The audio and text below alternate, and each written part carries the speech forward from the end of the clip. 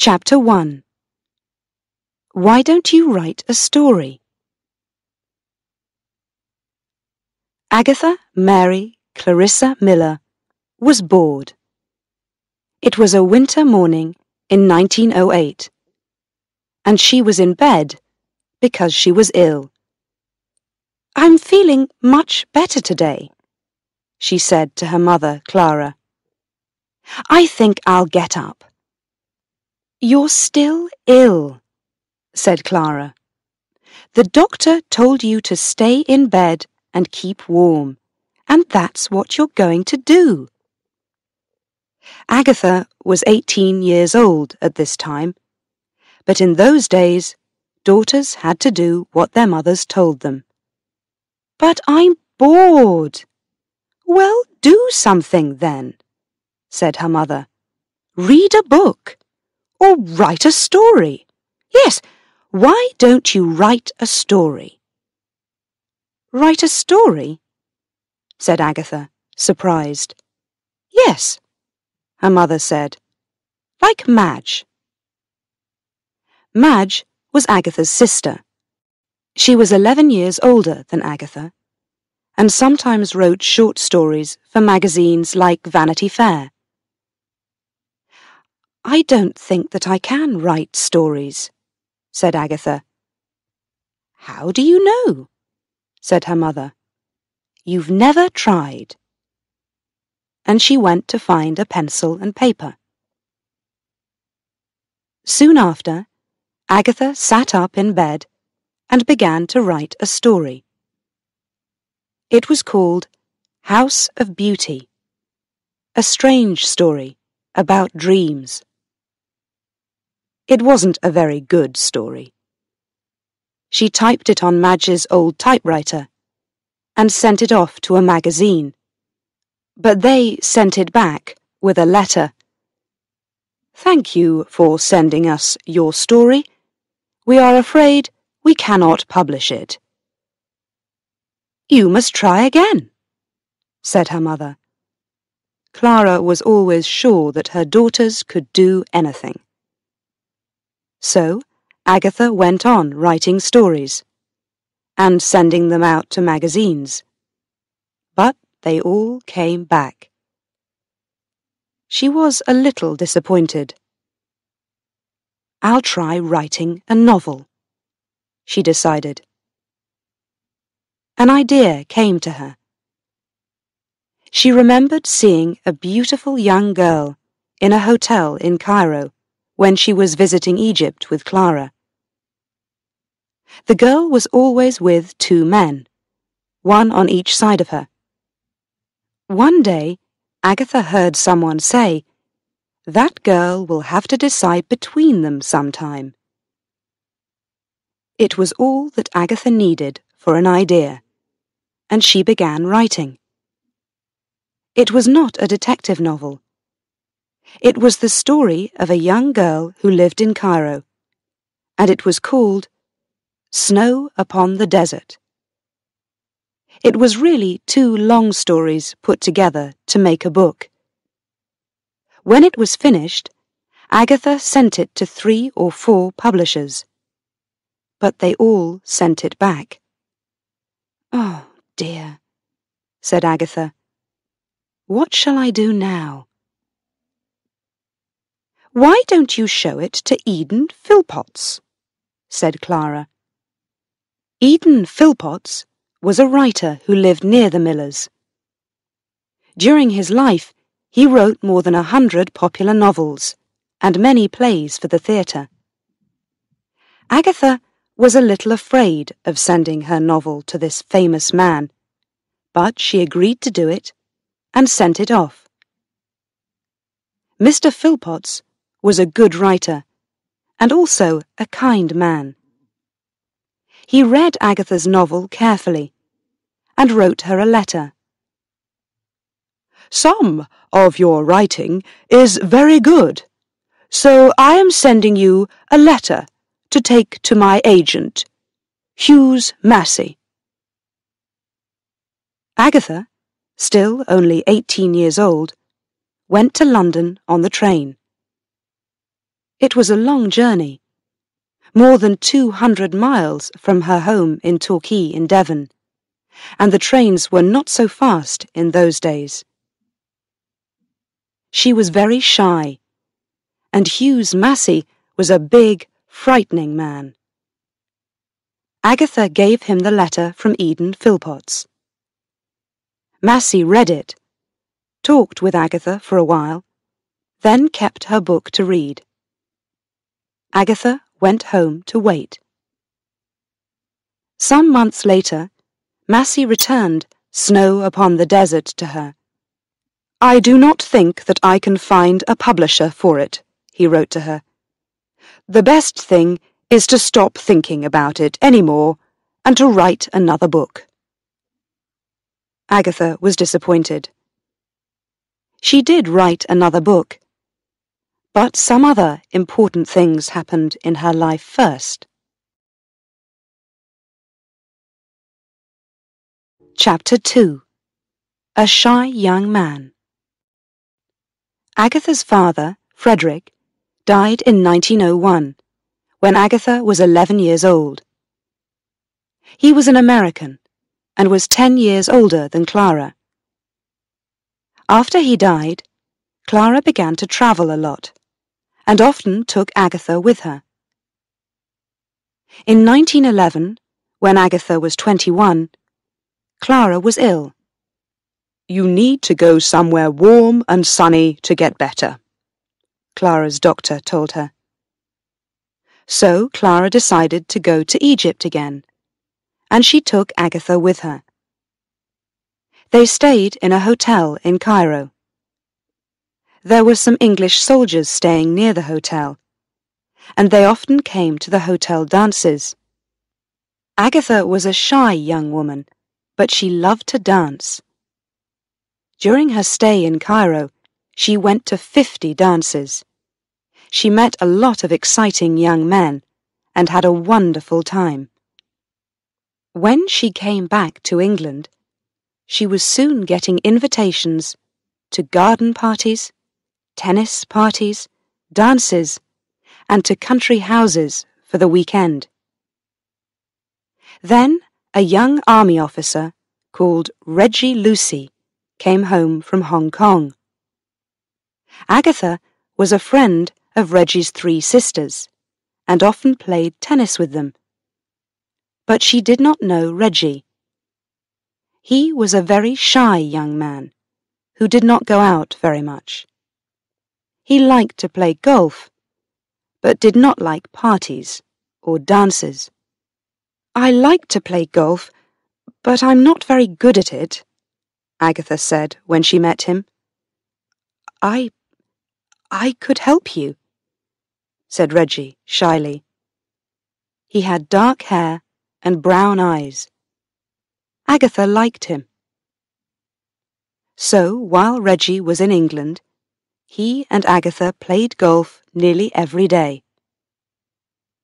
One very warm day, they played golf for a little while.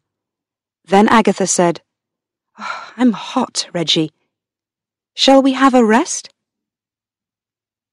They sat under a tree, out of the sun, and talked.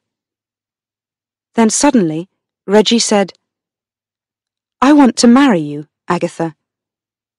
Did you know that? Perhaps you did. But you are still very young and—" "No, I'm not," said Agatha. "Not very young." "Of course, a pretty girl like you could marry anybody," said Reggie. "I don't think I want to marry anybody," Agatha said. Yes, I think I'd like to marry you." "I have to go back to Hong Kong in 10 days' time," said Reggie. "And I'll be there for 2 years. But when I come back, if there isn't anybody, there won't be anybody," said Agatha. So Reggie went back to Hong Kong. Agatha wrote letters to him, and he wrote to her. It was all agreed. when Reggie came home again, they would get married. Chapter 3. Tea at the Railway Station. On October the 12th, 1912, when Agatha was 22, she went to a dance at the home of Lord and Lady Clifford. They lived near Chudley, 12 miles from Torquay, and there were many young people there for Agatha to talk to. During the evening, a young army officer came up to her. "Will you dance with me?" he asked Agatha. "Me?" said Agatha. "Oh yes, all right." He was tall and good-looking, with friendly blue eyes, and his name was Archibald Christie. Agatha liked him immediately. They danced together many times that evening, and Archie told her his plans. "I want to fly," he said, "and I'm trying to get into the Royal Flying Corps." "How exciting," said Agatha. A week later, she was having tea with some friends at a house opposite Ashfield, her home, when there was a telephone call for her. It was her mother. "Come home, will you, Agatha?" said Clara. "There's a young man here. He's just arrived, and I'm giving him tea. I don't know him, and I think he wants to see you." Agatha had to leave her friends and hurry home, so she was not very pleased. But when she got home, she found Archie Christie waiting for her. "Hello," he said. "I was in Torquay, and I thought that perhaps it would be nice to see you." His face was red, and he looked at his shoes. Agatha smiled. Archie stayed for the rest of the afternoon, and for supper that evening. When it was time for him to leave, he said, "Will you come to a concert in Exeter with me, Agatha? We can go to the Redcliffe Hotel for tea after the concert." "I'd love to," said Agatha, then looked at Clara. "Can I, Mother?" "A concert, yes, Agatha," said Clara. "But tea at a hotel? No, I don't think so. Not a hotel." "Perhaps I could take Agatha to tea in the restaurant at Exeter Railway Station," said Archie. Agatha tried not to smile, but her mother agreed. So Agatha and Archie went to the concert, and then had tea at Exeter Railway Station. "There's a New Year's dance in Torquay on the 2nd of January, said Agatha, when Archie took her home later. "Will you come?" He smiled. "Of course," he said. "I want to see you as often as I can." But when Archie came to the New Year's dance, he was very quiet and did not seem happy. He seemed to be worried about something, but Agatha said nothing. 2 days later, on the 4th of January 1913, they went to another concert together. Archie was still very quiet, and after the concert Agatha asked, "What's wrong, Archie?" "The Royal Flying Corps have said yes to me," said Archie. "I have to leave Exeter in 2 days' time. I have to go to Salisbury." He looked at her. "Agatha, you've got to marry me. There will never be anyone for me, only you. I've known that since our first evening together at the Cliffords' dance." Agatha was very surprised. But I can't marry you. I've already told Reggie that I'll marry him. And then she told him about Reggie Lucy. You didn't marry him before he went away? Said Archie. Why not? It's because you don't really love him. We thought it was better to wait, began Agatha. I won't wait, said Archie. I want to marry you next month, or the month after. We can't, said Agatha. We haven't got any money. How will we live? But she did want to marry Archie. Archie has asked me to marry him, and I want to. I want to very much, she told her mother. Clara was very surprised. You must wait, she told them both. I like you, Archie, but you are only 23 years old, and neither of you has any money.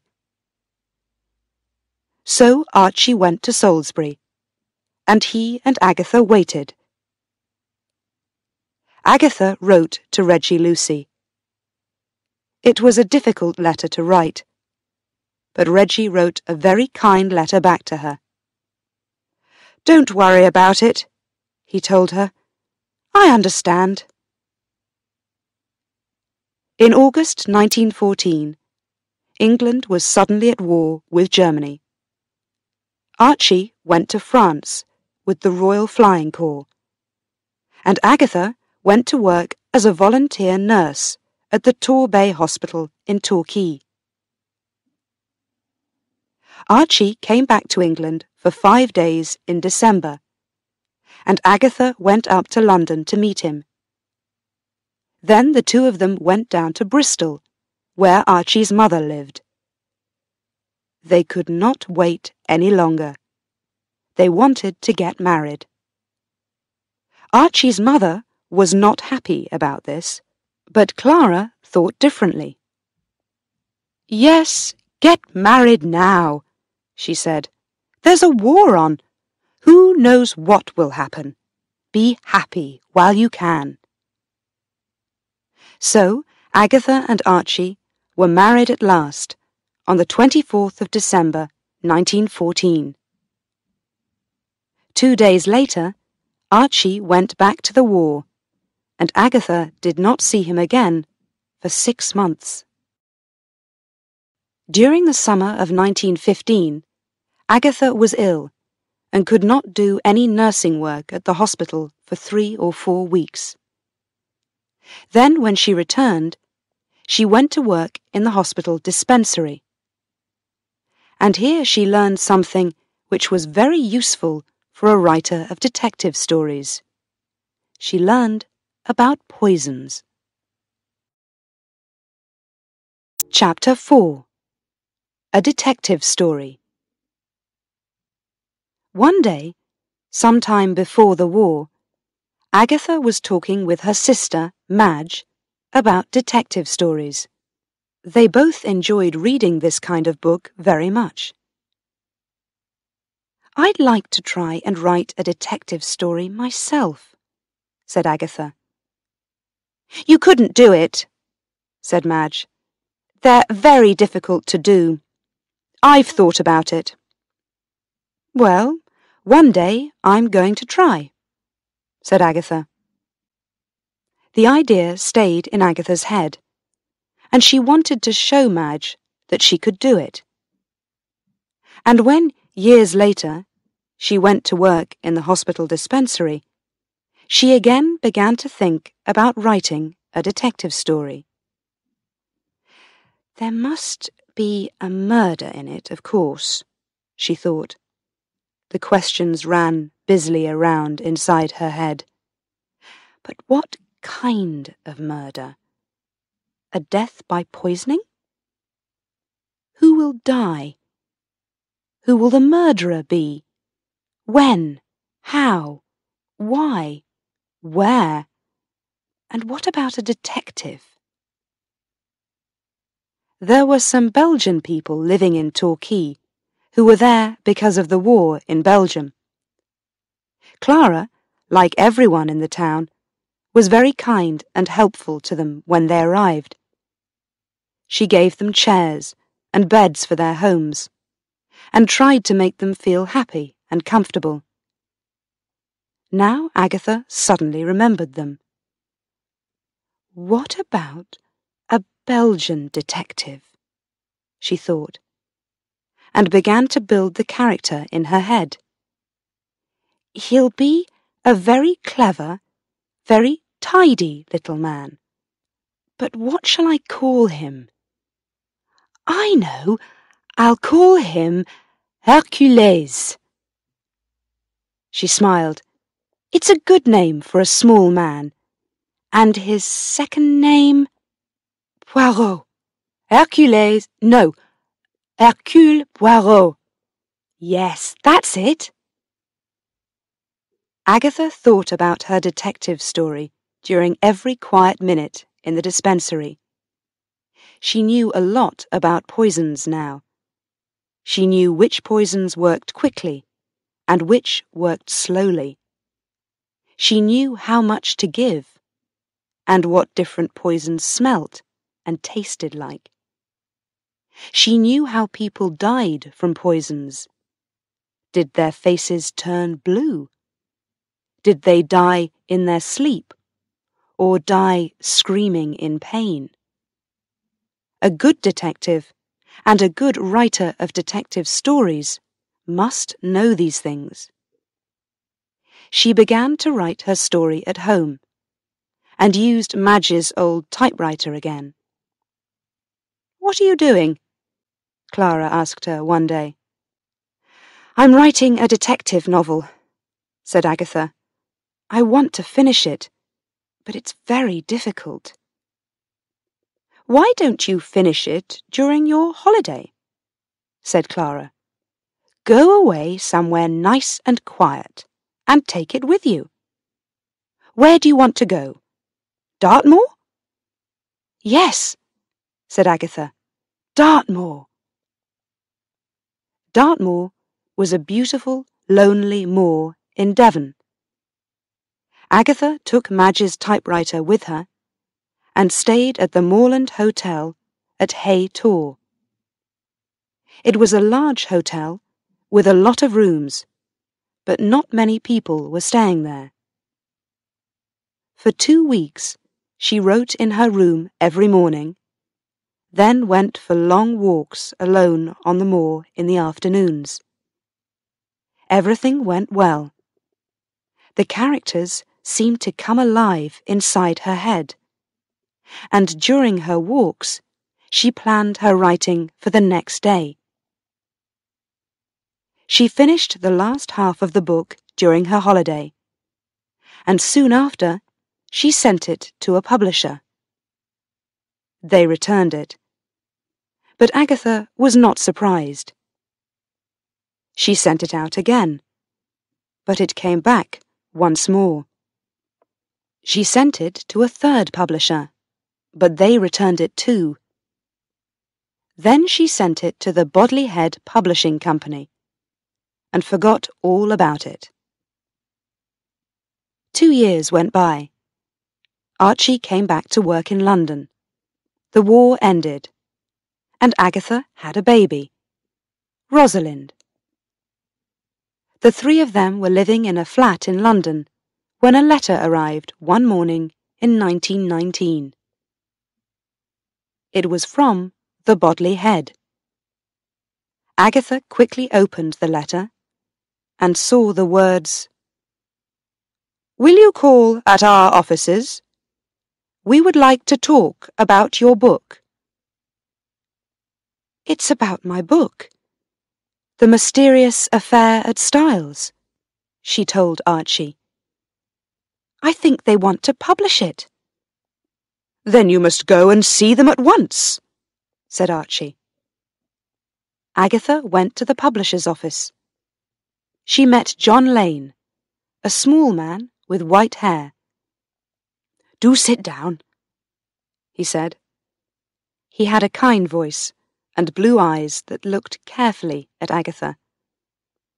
Some of my readers think that we could publish your book, but you will need to change the last chapter.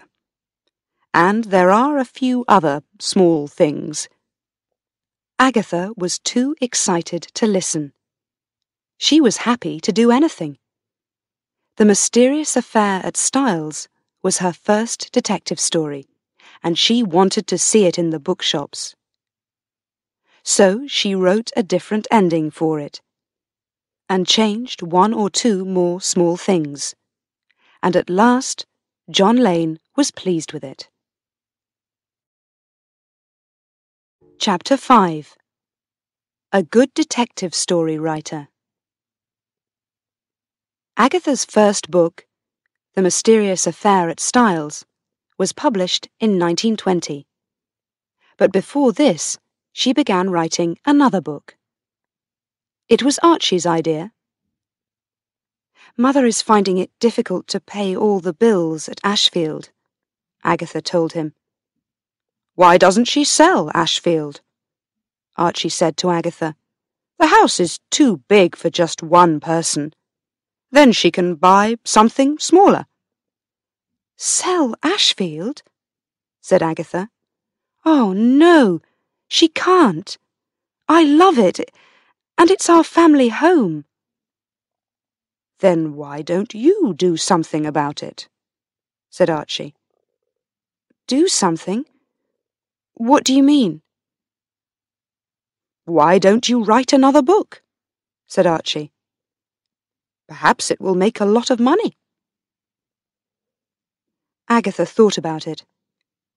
Ashfield was her family home, and it must stay in the family. Could she do anything to help? Perhaps I could write another book, she thought. But what can it be about? The answer came one day when she was having tea in a tea shop. Two people were talking at a table near her. Agatha heard a name and began to listen. They were talking about somebody called Jane Fish. What a strange name, thought Agatha. But what a good beginning for a story. Somebody hears a strange name in a tea shop, and then... Wait, perhaps Jane Finn will be better. Yes, now let me think. And before Agatha left the tea shop, an idea for a story was running around inside her head. She went home and began it immediately. She called it The Secret Adversary, and the book was published in 1922. The story did not have the Belgian detective Hercule Poirot in it, but her next book, Murder on the Links, did. Readers loved Poirot. He was a very short, tidy little man, with green eyes, black hair, and a beautiful black moustache. And like another famous detective, Sherlock Holmes, he was very, very clever. He was not shy about this, and was always telling other characters in the story just how clever he was. Other books followed, some with Poirot, some without. The Man in the Brown Suit, Poirot Investigates, and The Secret of Chimneys. Hughes Massey, the agent, was helping Agatha now. You need another publisher, he told her. A publisher who will pay you more than the Bodley Head. You're a good detective story writer, Agatha, and your books are beginning to sell well. So Massey sent Agatha's next book, The Murder of Roger Ackroyd, to William Collins's publishers. It was an important book for Agatha. The Murder of Roger Ackroyd came out in the spring of 1926, and people began to talk about it immediately. What did they talk about? The big surprise at the end of the book. "That's cheating," some people said, when they got to the end and found out the name of the murderer. "No, it's not," said other readers. "It's a very clever story." "What's the matter with everybody?" Agatha said to Archie. "I didn't cheat. It's wrong to say that. People must read the story carefully." And she was right. All the clues were there in the story, and a very clever reader could guess the name of the murderer, but most people couldn't. So what was the surprise at the end? And who was the murderer? The only way to find out is to read the book. After The Murder of Roger Ackroyd was published, more and more people began to buy Agatha's books, and Agatha had more money to spend. The Christies bought a house at Sunningdale, about 30 miles from London. "What shall we call it?" said Agatha. "Styles," said Archie, "after your first book." And they put a picture of the front cover of the book, The Mysterious Affair at Styles, on the wall. But not long after they moved to Sunningdale, something happened that put Agatha's name on the front pages of every newspaper in England. She disappeared. People think that it happened because she was very unhappy at this time. First, her mother died. And then Agatha found out that Archie was in love with a young woman called Nancy Neal. Chapter 6. Agatha Disappears. On the morning of Friday the 3rd of December, 1926, Archie left Styles and went to stay with some friends for the weekend. Nancy Neal was also staying at this house for the weekend. Perhaps Agatha knew this, perhaps she didn't. We can't be sure. Nobody knows what Agatha was thinking late that dark winter evening. Rosalind, now 7 years old, was in bed. The Christies' 2 housemaids were in the kitchen. But we know this. At about 11 o'clock that evening, Agatha went out and drove away in her car. She did not return home that night. On Saturday morning, a woman arrived by taxi at the Hydro Hotel in Harrogate, Yorkshire. The Hydro was one of Harrogate's biggest and best hotels, near the centre of the town. "Can I have a room, please?" the woman asked. She was carrying a small suitcase, and she looked very tired. "Yes, of course," said the man behind the hotel desk. "There's a nice room on the first floor, room number 5. It has hot and cold water, and the cost is £7 for a week." "Thank you. That will be all right," said the woman. "What name, please?" asked the man. "Mrs. Teresa Neal," said the woman with the suitcase. Also on that cold Saturday morning in December, a 15-year-old boy was walking beside a lake called the Silent Pool. This was at a place called Newlands Corner, about 14 miles from Sunningdale. The boy's name was George Best. Suddenly, George saw a car. It was off the road, down by the lake, but the lights were on. That's strange, he thought. Why is that car down there? And why are the lights on? And he went to have a better look. The car was empty, but the driver's door was open. George looked inside. He saw a coat and an open suitcase. Half out of the suitcase were 3 dresses, some shoes, and some papers with the name Mrs. Agatha Christie on them. George quickly went to find a policeman. The newspapers were soon full of the story, and Agatha's picture was on the front pages. Where was the detective story writer? Was she dead? Was she murdered? Did she kill herself? The Daily News wanted answers to these questions, and said on December the 7th that it would give £100 to the first person with the answers. By the next weekend, hundreds of policemen and thousands of people were looking for her. "Did your wife ever talk about disappearing?" a Daily Mail reporter asked Archie. "Yes," said Archie. "She once told her sister I could disappear any time I wanted to. I would plan it carefully, and nobody would find me.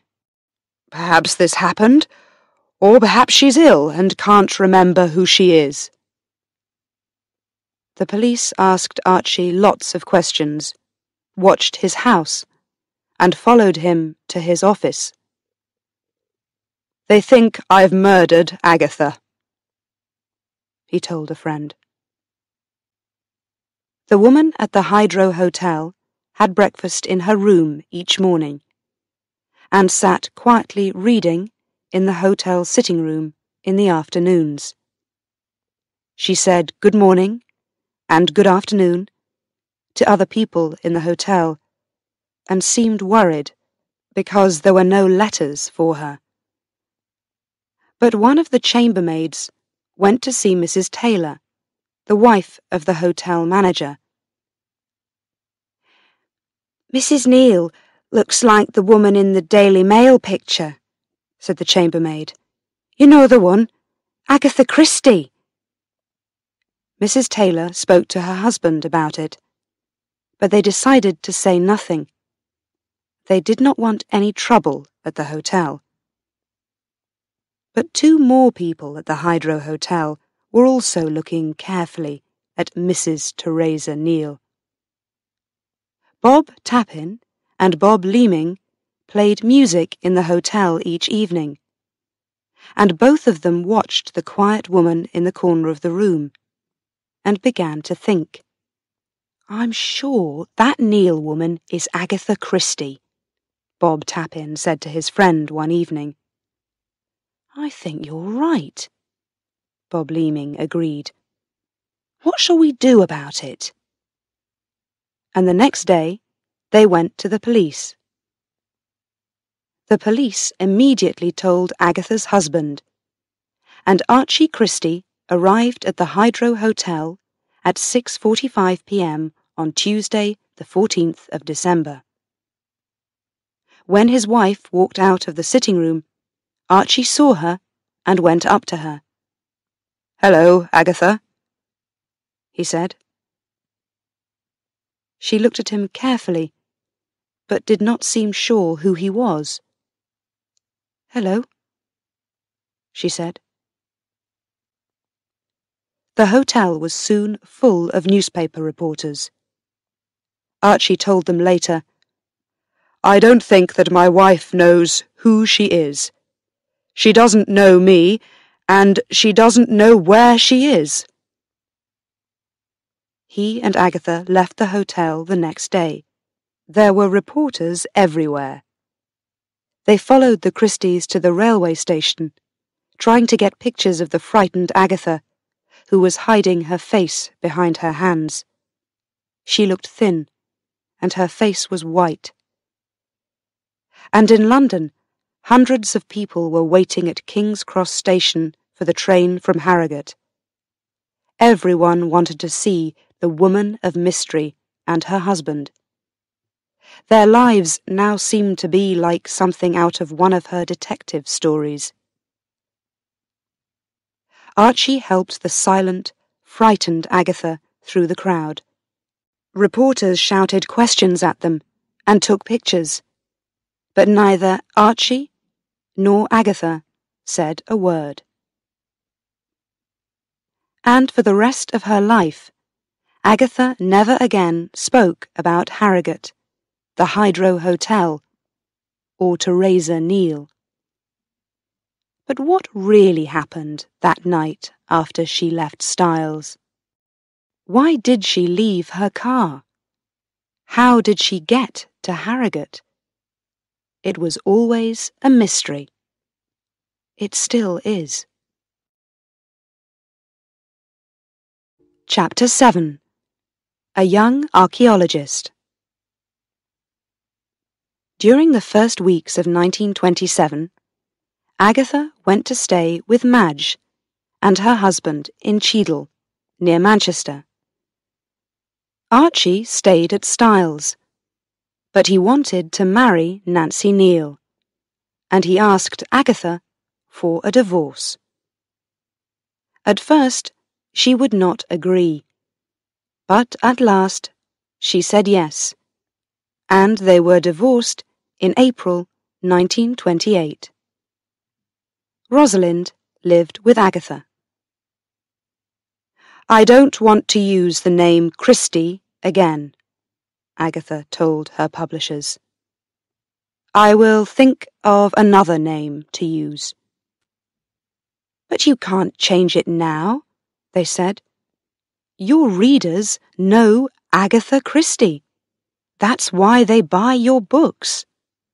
If you change your name, nobody will know who you are."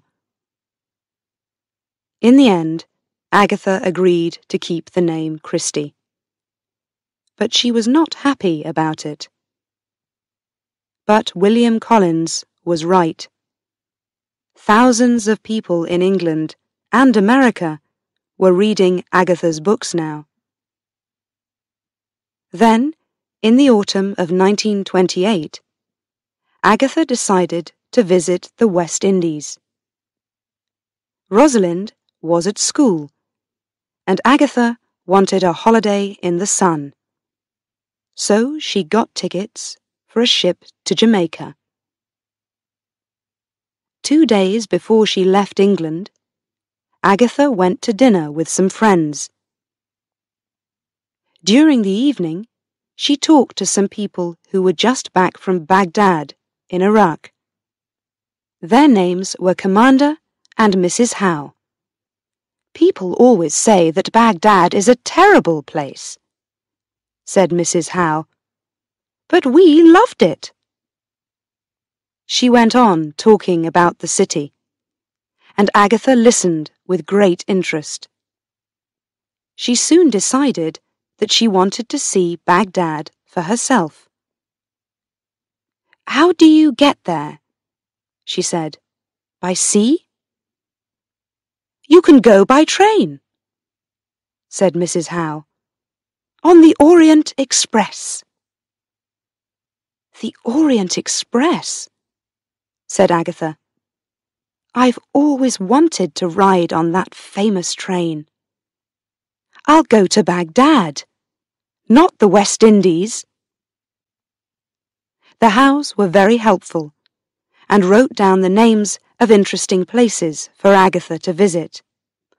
"And you must go to Ur," Commander Howe said.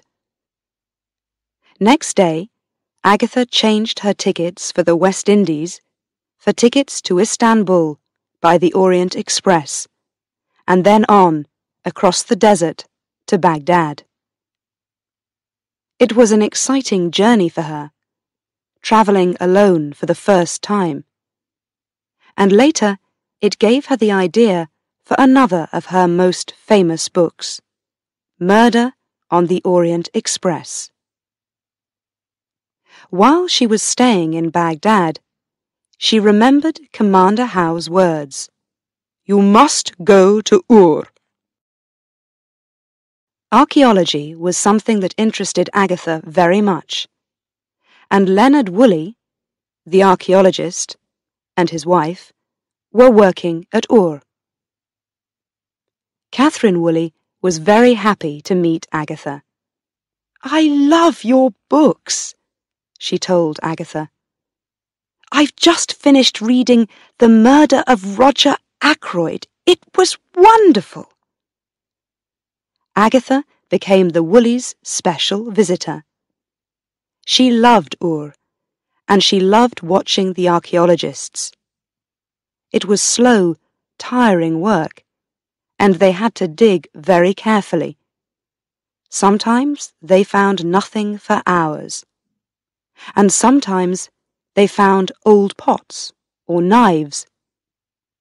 It was always exciting when one of the workers found something that was thousands of years old. "You must come back again another year," Catherine Woolley said.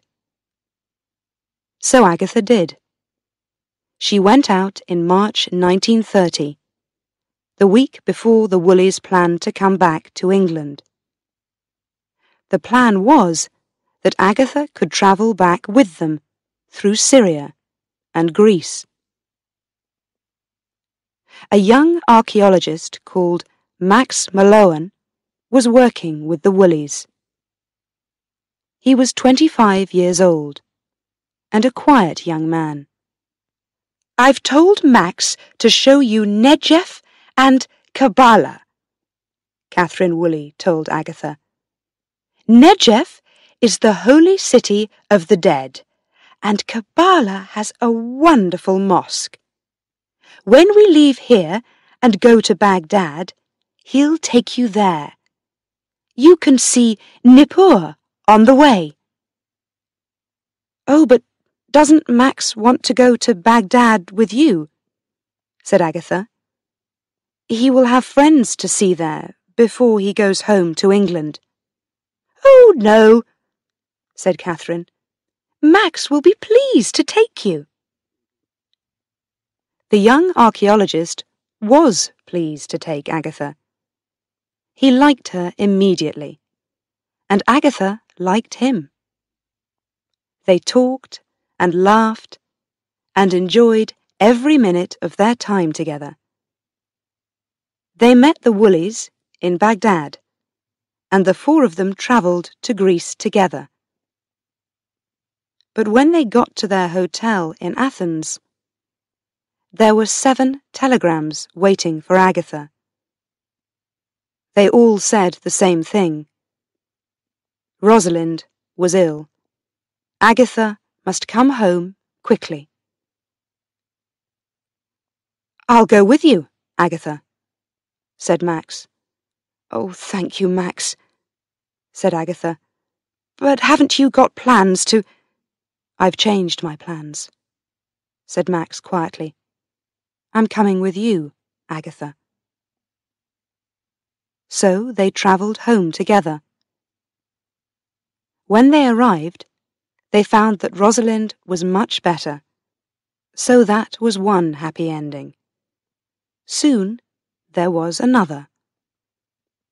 Agatha was 14 years older than Max, but during the journey home, Max decided to ask her an important question. And when they were back in England, he asked Agatha to marry him. They were married on the 11th of September, 1930, in Edinburgh, in Scotland. 1930 was also the year when Agatha's other famous detective first appeared, in The Murder at the Vicarage. Her name was Miss Jane Marple, a little old woman who lived in the quiet English village of St. Mary Mead. Miss Marple looked like somebody's grandmother, a nice, kind woman who enjoyed cooking and gardening. But she also had very good eyes and ears. She saw, heard, and remembered everything. Names, faces, the times of trains and buses, the colour of a shirt, the sound of a door shutting. And she always found out the name of the murderer before the police did. Readers loved the Miss Marple stories, and she was soon as popular as Hercule Poirot. But was she a real person? Where did the idea for the character come from? Where? I can never remember, Agatha always said. Chapter 8. Dame Agatha. For the next 25 years, Agatha went with Max on all his archaeological journeys. She loved travelling, and those were the happiest years of her life. It was a good time for writing, too. It's nice and quiet, Agatha always said. There's no telephone. And visiting these interesting places gave her ideas for some of her best books. Death on the Nile, Appointment with Death, Murder in Mesopotamia, They Came to Baghdad. She was now one of the most popular detective story writers in the world. One of the many people who enjoyed her books was Queen Mary, the mother of the King of England. One day, in 1946, Agatha had a letter from the British Broadcasting Corporation in London. They want me to write a play for Queen Mary's 80th birthday, she told Max. A play for the radio. Then you must do it, said Max. Agatha's play for radio was called 3 Blind Mice. Later, she wrote the play again, for a London theatre. This time, it was much longer, and she gave it a new name, The Mousetrap. It is a very famous play. It opened in 1952, and has been in one or other of the London theatres ever since then. In 1997, 45 years later, people were still going to see the play. Why? It's a very good murder mystery, of course. But there is another story about the mousetrap too. Every night, at the end of the play, one of the actors talks to the people in the theatre and says, "Please don't tell your friends who did the murder in this play. They must come to the theatre and see the play themselves." And everybody keeps the secret of the murderer's name. And so more and more people go to see the play. In 1971, Queen Elizabeth made Agatha a Dame of the British Empire, a very high honour for a woman in Britain. But why was Agatha Christie so famous?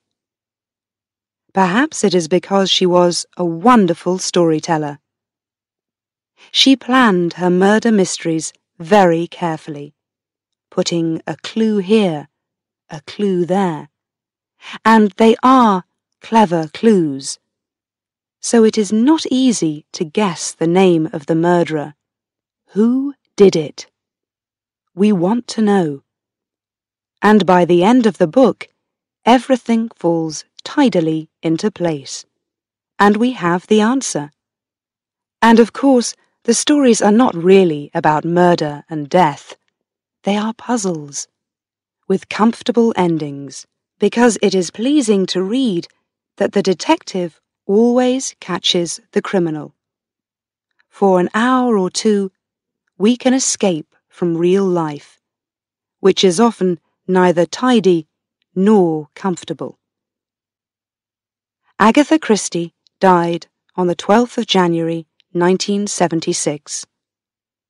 During her life, she wrote 67 detective novels, 10 books of short stories, 13 plays, 6 novels that were not about crime, using the name Mary Westmacott, and 2 books about her life. Many films were made from her books. The most famous one is Murder on the Orient Express, made in 1974. Today, millions of her books, in more than 40 different languages, are still sold in every country of the world, from China to Nicaragua. Agatha Christie was, perhaps, the greatest detective story writer of all time. A woman of mystery, both in books and in life.